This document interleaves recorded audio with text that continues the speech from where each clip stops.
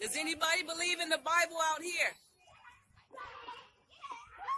If not, I prophesy to the wind. My name is Shabar Yasharallah. I am from the tribe of Gad, the original natives of this land. And this place does not have long.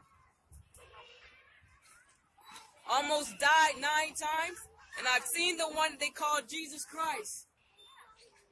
He does not look like how they describe him.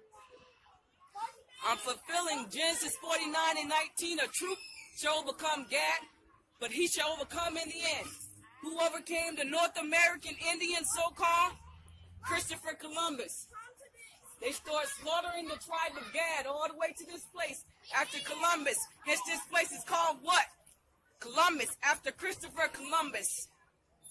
He said this place will be up in smoke by 2019. The new year begins in March. You cannot celebrate a new year in the dead of winter. That is why it's called spring. Pharisees, scribes, and Sanhedrin killed Christ and put him up on the cross. Wicked men, and gave him over to the Roman eagle. I have a fraternal twin brother. Silence, silence. Why you want to silence? Don't even lie it, lie it. Silence, silence.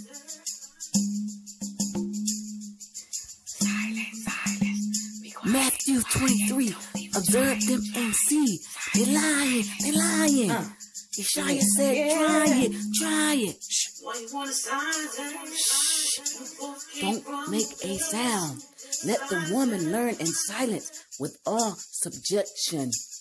But I suffer not a woman to teach, you so mad? to usurp authority over the man, but to be in silence, silence, silence. Be quiet, be quiet. Don't even try it, try it. Now hold your Israel. Why? Suffer not a woman to teach. Then turn around and it states not to. You go take a dip in the pool of Salam.